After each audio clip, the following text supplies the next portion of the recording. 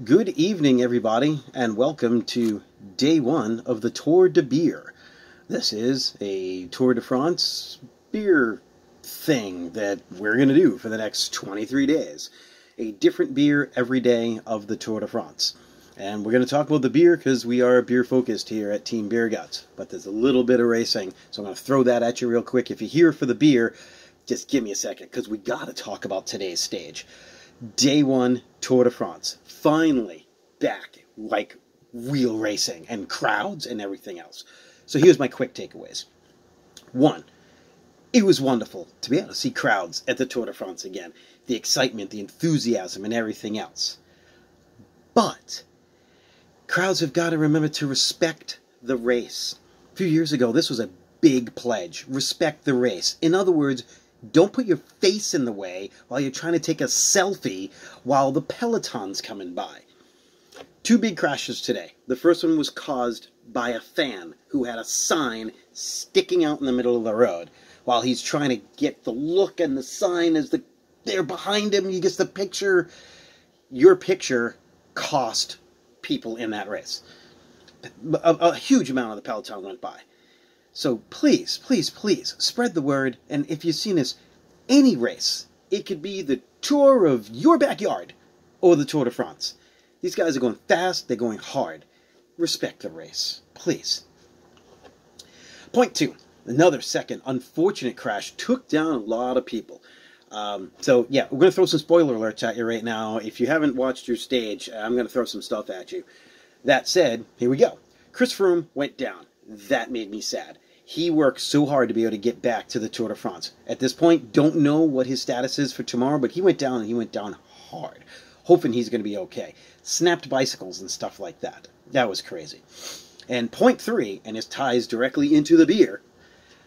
What a ballsy move by Julian Alaphilippe. Holy cow.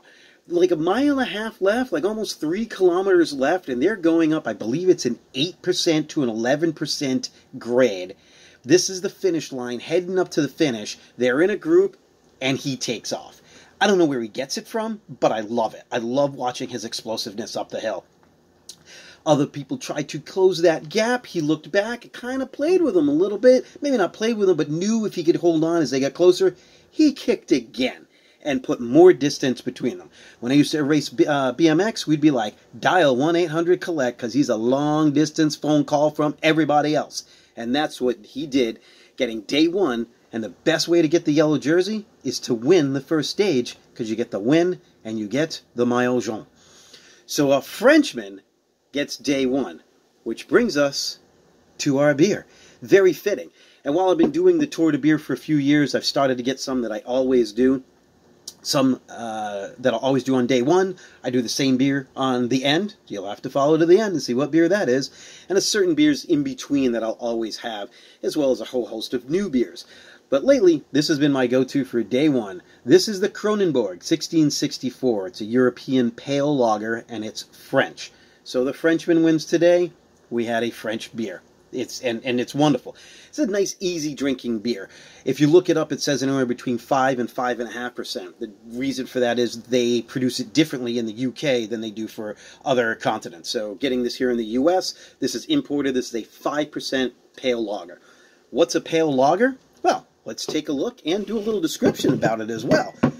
Pale lagers were invented, pretty much taken from pale ale. And these are the people that were doing pale ale and brought them back to your Germany and other parts of Europe where they were doing lots of lager brewing. And so they did lager techniques to the pale ale. So you're going to get a light color, but not quite as light as your Pilsners or your Helles. And actually, it's kind of the birth of it. Pale lager. Then your German brewers, like Spaten, probably took some of that over and started using more Pilsner malt, and they developed Pilsner. Same with Dortmunder, same with Helles. Pale lager is sort of the birth child of all of that.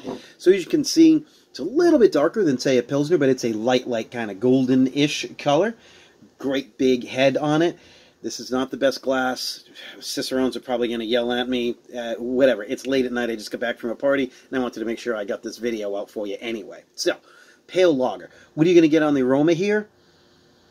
Noble hops. very, very European. And something about this particular beer on the Kronenbourg, they're using a lot of Strisselspalt hops, and Strisselspalt are very local to the Alsace region of France. And so that gives it a very unique, so you might get other noble hops, but Strisselspalt is very specific, kind of spicy and floral, definitely has that noble character to it as well.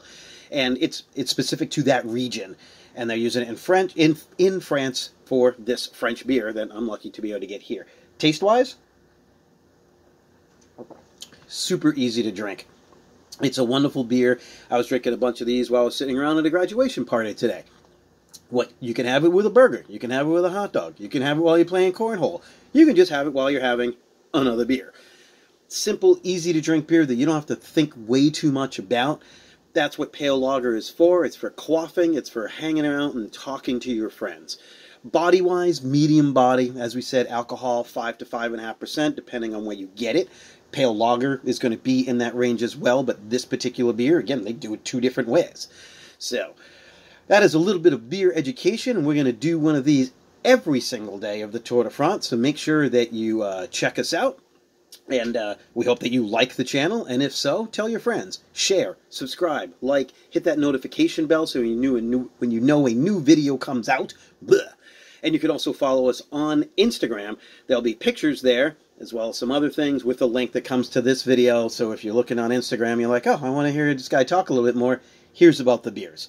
So, cheers to day one of the Tour de France and the Tour de Bière, and congratulations, Julien Alaphilippe.